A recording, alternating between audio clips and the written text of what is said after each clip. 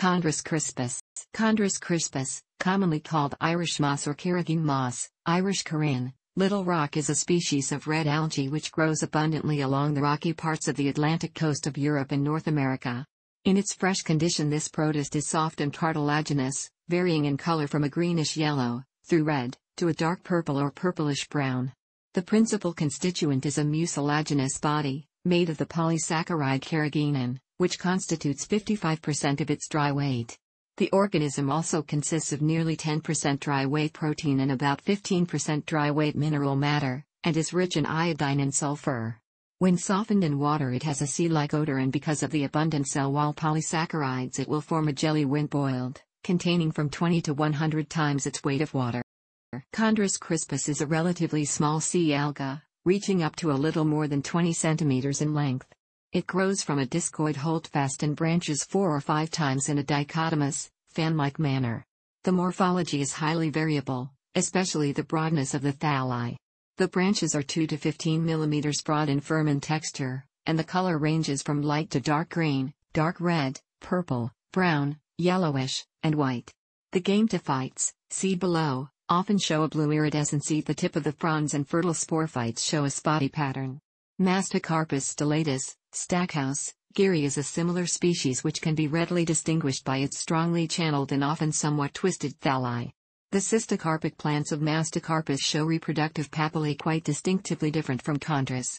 When washed and sun-dried for preservation, it has a yellowish, translucent, horn-like aspect and consistency.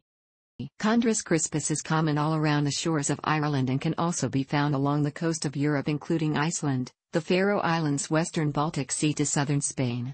It is found on the Atlantic coasts of Canada and recorded from California in the United States to Japan. However, any distribution outside the northern Atlantic needs to be verified. There are also other species of the same genus in the Pacific Ocean, for example, C. oculatus holmes, C. nipponicus yundo, C. Yanoyamata et mikami, C. pinnulatus, Harvey, Okamura, and C. armatus, Harvey, Yamada et mikami. Chondrus crispus is found growing on rock from the middle intertidal zone into the subtidal zone, all the way to the ocean floor. So it is very hard for sunlight to reach it. C. crispus is susceptible to infection from the oomycete Pythium porphyry. C. crispus is an industrial source of carrageenan, which is commonly used as a thickener and stabilizer in milk products such as ice cream and processed foods, including lunch meat. In Europe, it is indicated as E407 or E407b. It may also be used as a thickener in calico printing and paper marbling, and for fining beer or wine. Irish moss is frequently used with Mastocarpus stellatus, Gigartinum amylosa, Chondrochanthus acicularis, G. acicularis, and other seaweeds, which are all commonly found growing together. Carrageen and agar-agar are also used in Asia for gelatin-like desserts, such as almond jelly. Presently, the major source of carrageenan is tropical seaweeds of the genera Capophycus and Eucuma. In Ireland and parts of Scotland, where it is also known as carrageen in Scottish Gaelic, it is boiled in milk and strained, before sugar and other flavorings such as vanilla, cinnamon, brandy, or whiskey are added. The end product is a kind of jelly similar to panna cotta, tapioca, or blancmange. Similarly, in Jamaica and Trinidad and Tobago, Gracilaria spp. Are boiled with cinnamon and milk to make a thick drink called Irish moss that is believed to be an aphrodisiac. In Venezuela, it has been used for generations as a home remedy for sore throat and chest congestion, boiled in milk and served with honey before bed.